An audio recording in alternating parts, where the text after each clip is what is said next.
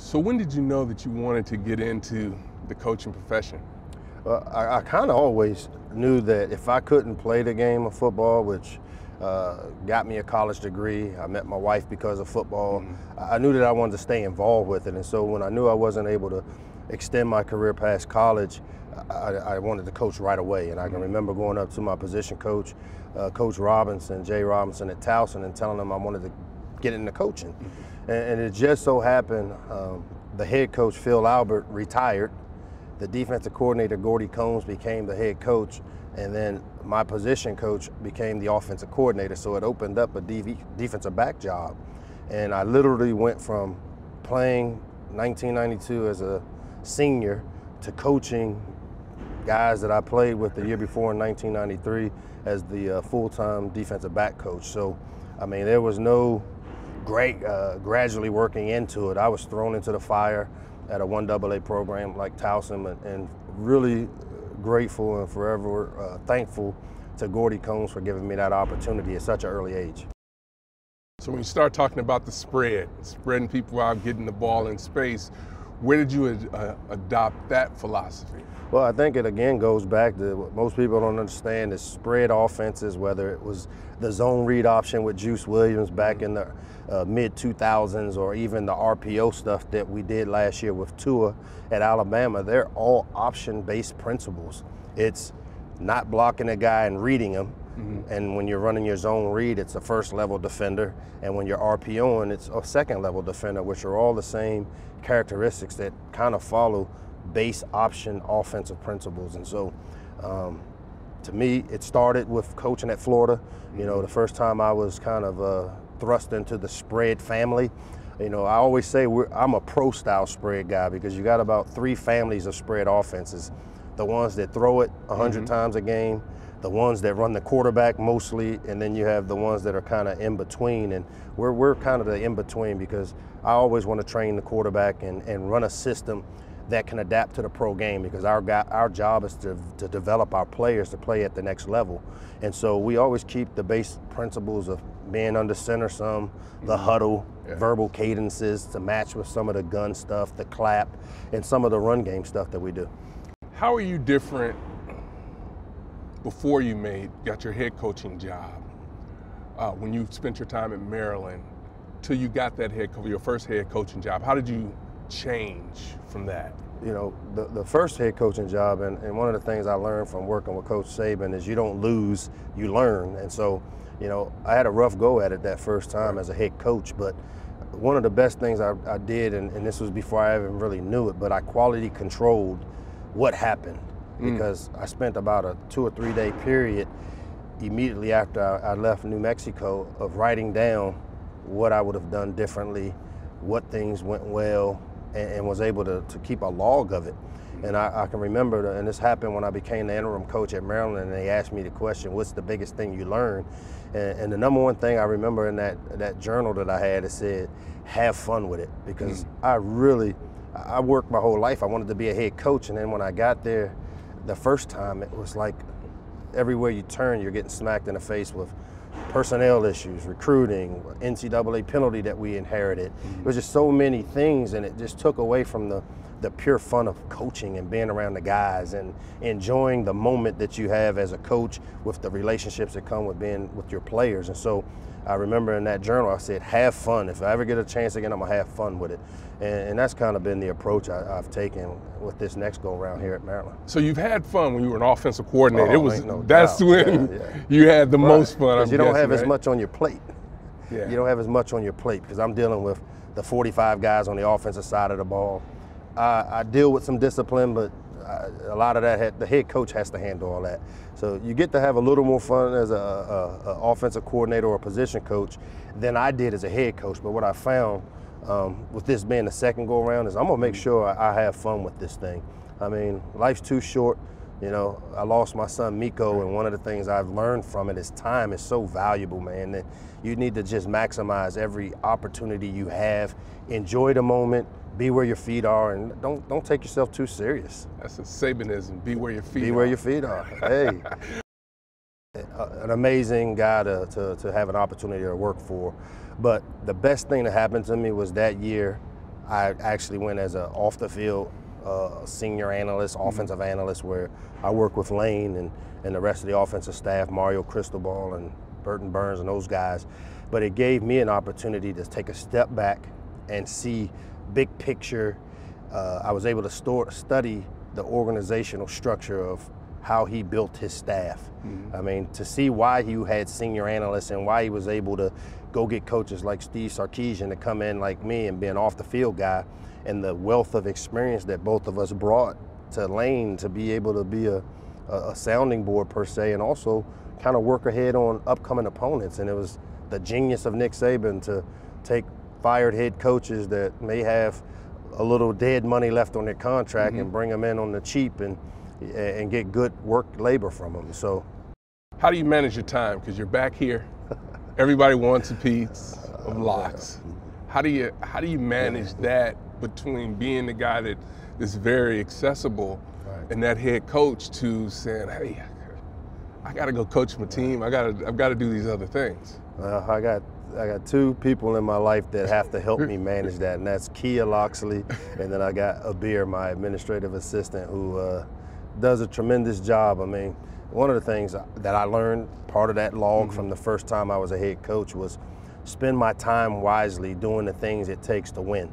And so what I've been doing is when we're doing football, my time is too valuable. I don't schedule any meetings. If a guy shows up from around the way to want to see Coach Locks, or a former player shows up, usually the former players know they can find me in the staff room, so they peek their head in. But I really try to focus my time on doing the things that's going to help me win when we're in those seasons. And there are going to be times in my schedule now that I'm learning as a head coach where the month of May, we can't be out on the road recruiting.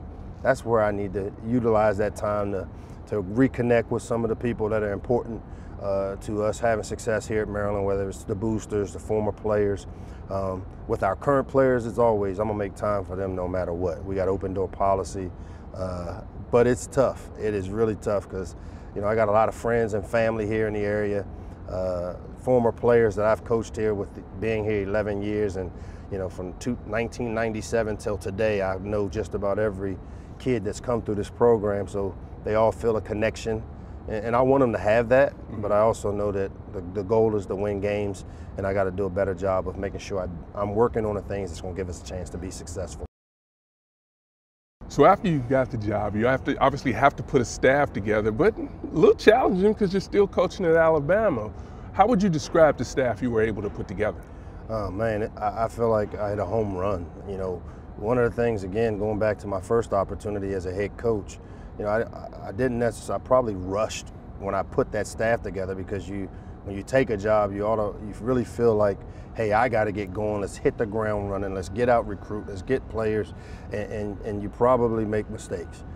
This time, I really wanted to take my time, and because I was afforded that opportunity with continuing to coach in the games for Alabama, the dead period in recruiting that took place after the early signing period, it really gave me an opportunity to slow down, take a step back, and make sure I got it right.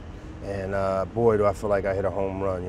To be able to hire two former head coaches on my staff, and Scotty Montgomery, our offensive coordinator, quarterback coach, former head coach at East Carolina, to be able to hire Joker Phillips, our wide receiver co-coordinator, been a former head coach at Kentucky, John Hoke on the defensive side of the ball, who's 16, 17 years of coaching in the NFL and 20 years as a college defensive coordinator with unbelievable experience. John Papuchis, Pooch has been a coordinator at Nebraska under Bo Pelini, a coordinator at North Carolina. I've been able to really put together a good blend of experience, and then bring in some real youthful energy guys like a Corey Robinson, who's a big-time coach, but also a great recruiter, to help put things together and put together a really good staff. Yeah, you mentioned recruiting. We're in this beautiful Cole Fieldhouse. It's unbelievable, but you guys got a lot of construction going on on the campus as far as this football program. Tell us a little bit about that and where it is, and exactly when you guys will have a chance to move in. Yeah, all that noise, to me, is music to my ears. I love hearing it. And when I talked earlier about driving in with a big smile on my face, I drive right past this brand new indoor facility. I drive past the new football building that's being built as we speak, literally. unbelievable. The investment that administrators, our boosters, our fans, to make an investment like this, 160 to 80 million, whatever it is, dollar investment speaks volumes to the commitment that we've made to want to be successful in football and get the football program going. What do you want your offense to look like? I know you mentioned the pro style spread. Is that what you want to continue to do? We're going to carry over the things that I've done. You know, I've always evolved as a coach. I've always studied. You know, we're always going to have pro elements, pro style elements, which to me is 3-step, 5-step, 7-step passing concepts, a pro style passing attack, but also the spread element of mixing in tempos and spreading the field and formations. But it always comes down to, for me, and implementing what I believe in offensively from a philosophy standpoint, that your best players have to touch the ball. And Scotty and I will work together, and he's going to call the plays, but we're going to put together plans where we get our best players involved and they leave the game with the amount of touches we need for them to be successful, but that helps us become successful. What about on the defensive side? What do you want this team to be known as? Well, anything for me defensively is about attacking. I am not a bend, don't break defensive guy. I will look at things how it affects me offensively, and the big thing for me is you want to make offenses have to play as left-handed as possible. You want to make them uncomfortable, and so we want to be real sound in our alignments. We'll base out of a 3-down front, but be very multiple. You know, when people know where you are and where they know what you're lining and how you're lining up, it's easy to attack. So we'll be very multiple in how we align and move. And but the big thing is be great tacklers, really disciplined in our techniques, and a relentless effort team chasing the ball.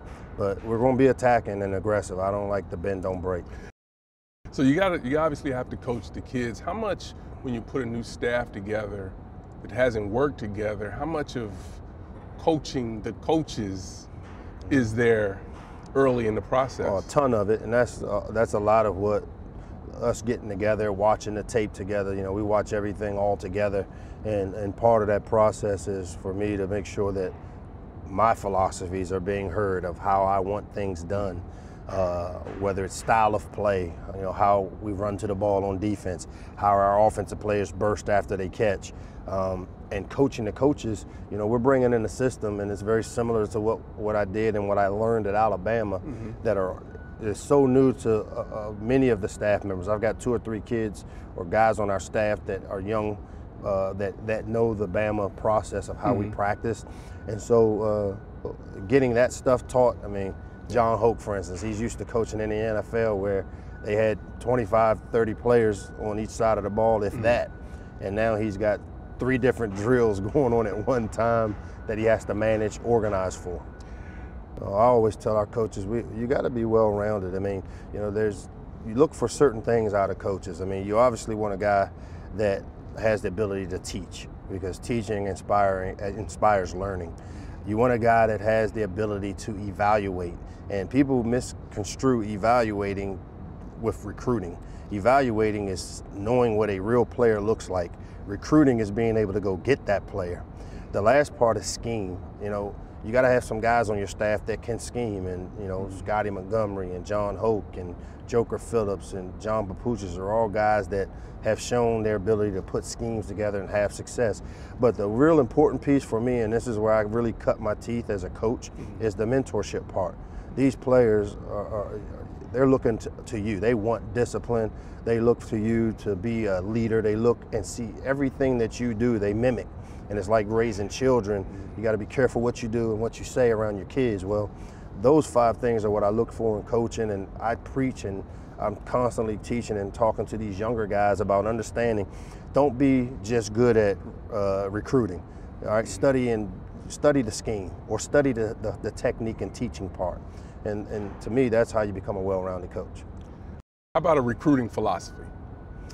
What's that going to be? Well, first of all, it's to win in your own yard.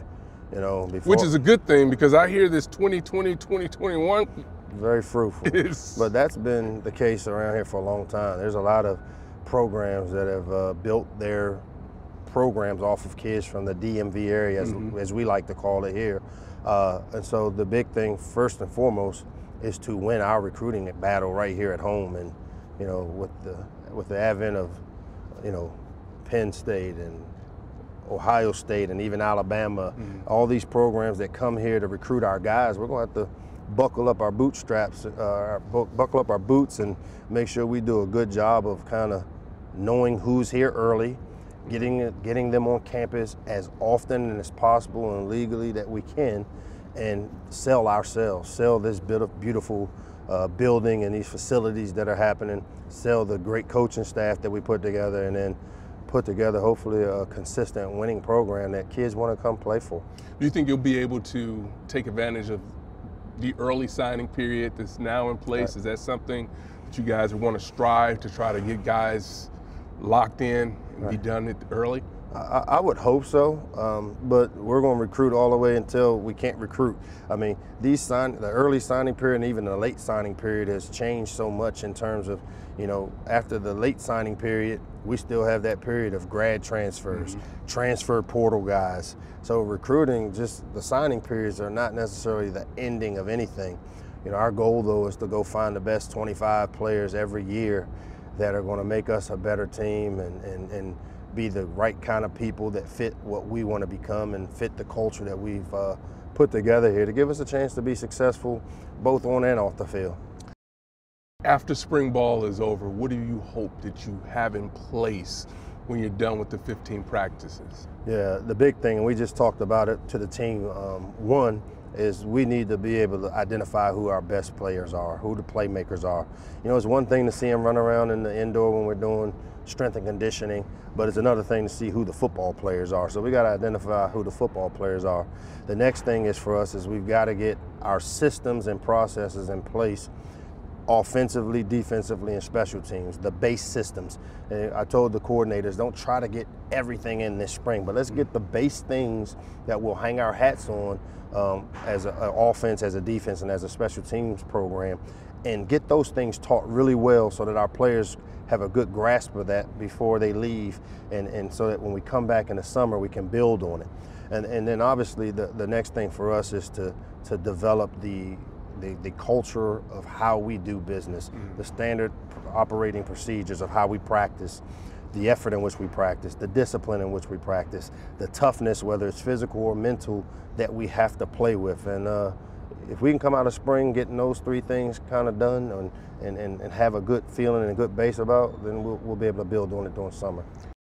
How about the leadership as you go through the spring? Do you identify them early and you're trying to put people in those positions, maybe upperclassmen that are buying into the system, or do you allow the team to kind of who they're rallying around and who they're following to ultimately become the leaders of the team when you first get here? No, you know, we're working right now, you know, as we speak, to put together a leadership committee.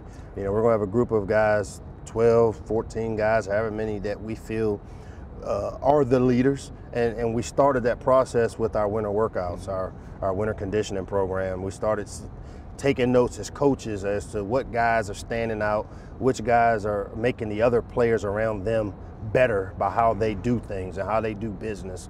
And so we're formulating opinions. The next phase now is to see on the football field how these guys and who comes out and shows themselves to be the standout as leaders.